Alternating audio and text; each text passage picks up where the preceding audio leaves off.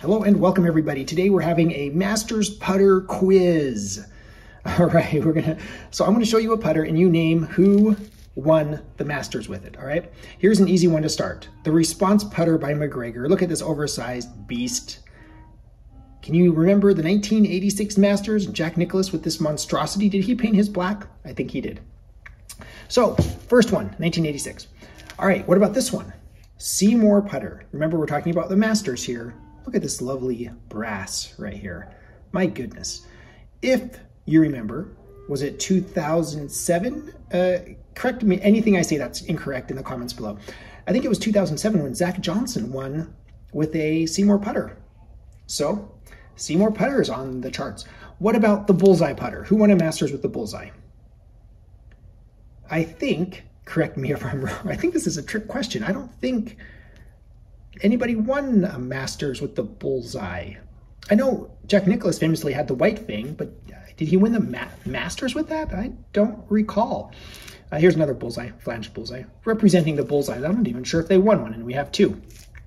What about the Wilson 8802?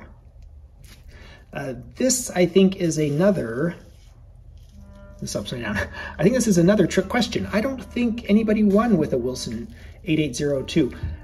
Ben Crenshaw won in '84 with a Cleveland blade version of this. Is that correct? You need to fact check that. He had something that looked very much like the 8802, but I'm not sure if it was actually a Wilson 8802 for the '84 Masters. Again, let me know in the comments below. What about the Ping Answer 2? The Ping Answer 2, I believe it was Mark O'Meara who won in 98, 97, 98, something like that, with a Ping Answer 2. Is that correct? Ping Answer 2. What about the Ping Answer? Yeah, I mean, I'm trying to think of names that won with the Ping Answer. I think there are several. I think there are at least three. I want to say Ballesteros. Seve Ballesteros is the one that comes to mind as perhaps the most famous. In my mind, again, it's different for everybody. So let us know, who won the Masters with the Ping Answer? Finally, there are a lot more. We're just going to do these few. What about the Ping Pal putter? The Ping Pal putter was used by Watson. People are like, Bubba Watson, didn't you? You're right, he didn't. Tom Watson. Do you remember Tom Watson back in the day? Either way, this represents some Masters history. History for winning and history for not winning, however you want to say it.